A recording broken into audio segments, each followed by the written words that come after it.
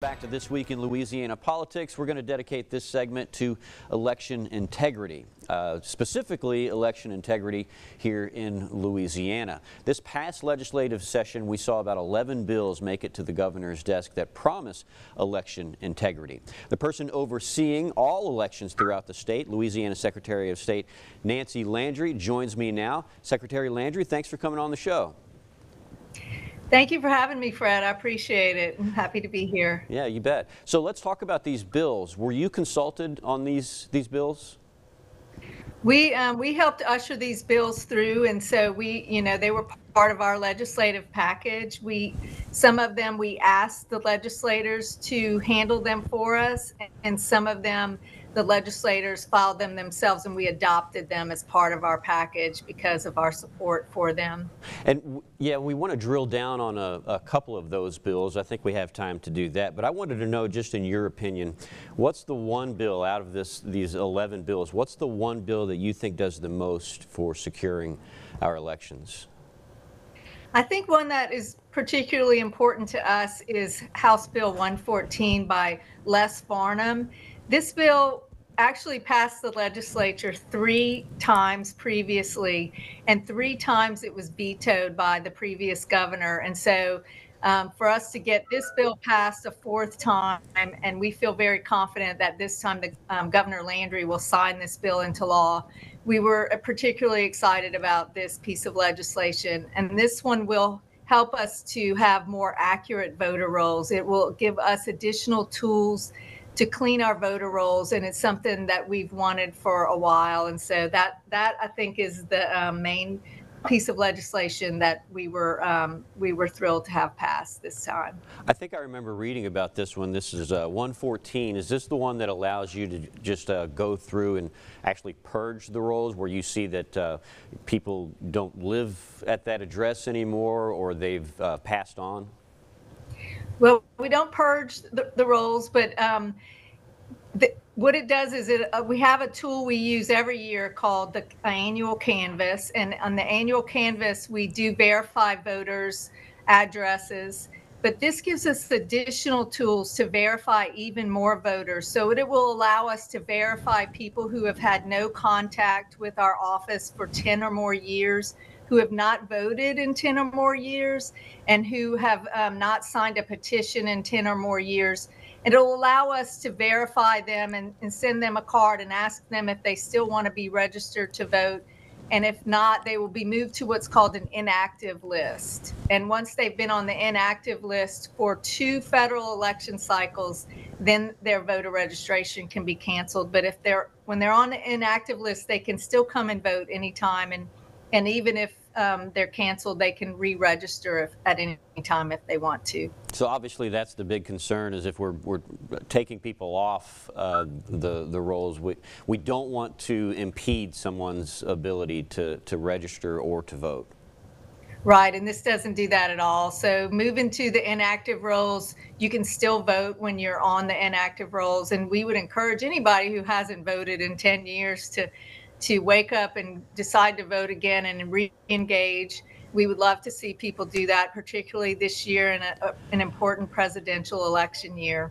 Right. Okay, so let's drill down on what is now called Act 291. It bans ranked choice voting in Louisiana. So first of all, what is ranked choice voting? So ranked choice voting is a convoluted and complicated voting system that requires the voter to rank the choices that they want so that they don't have a general election or a runoff election after the primary. And it is disliked by voters. It's confusing, and the states that have adopted it are even considering repealing it. And there are organizations going around the country trying to engage legislatures to adopt ranked choice voting. And we wanted to make sure that here in Louisiana that we ban it in our statutes so that it is not an option, and that no local municipalities think that they have an option to do a ranked choice ballot. it's something voters very much dislike, and we wanted to make sure that it was banned. I would never do it as Secretary of State, but we wanted to make sure it was on the statute so the next Secretary of State wouldn't enact it either. Right, and I believe only 3 other states have that system, and I saw this one actually debated in committee, and some of the opponents of the bill, I think, kind of pointed to the situation where they said this was a solution looking for a problem. You don't see it that way? I don't see it that way, because we've had local municipalities try to enact different kinds of voting systems, even though they don't have the authority to do that. There have been attempts in the past, and we just wanted to make sure that it was very clear in the law that this is not something our voters want, and it's not something that will be allowed in Louisiana. So this bill by Josh Carlson promised to crack down on absentee ballot harvesting. Was that an issue before?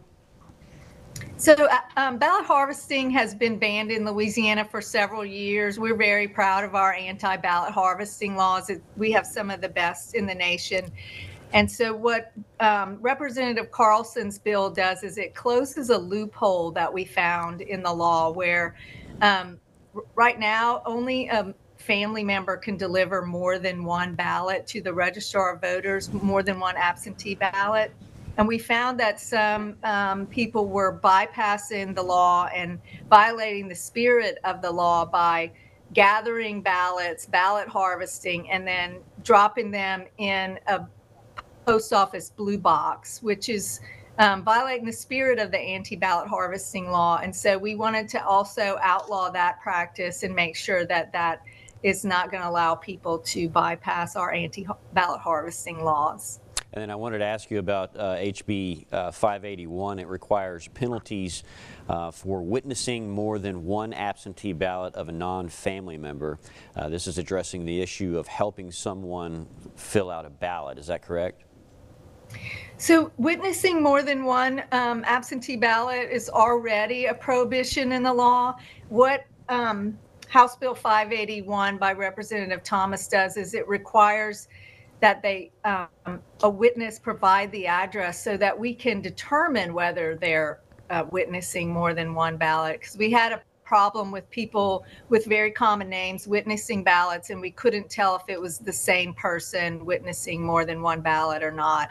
So this just requires them to provide additional information so that we can make a determination if they violated the prohibition. And also it requires that a witness be 18 years of age, because previously there was no age limit and an 8-year-old could have witnessed a ballot. And we feel like if someone's witnessing a document that important that's witnessing someone's vote in an election, it needs to be someone who is the age of majority. All right, that's all the time we have. Louisiana Secretary of State Nancy Landry, thanks for coming on. Appreciate it. Thank you, Fred. Thanks for having me. Remember to go out, get registered, and vote in the important presidential election this year. Absolutely. Good advice. Thank you. Thank you. Stay with us. We'll be right back.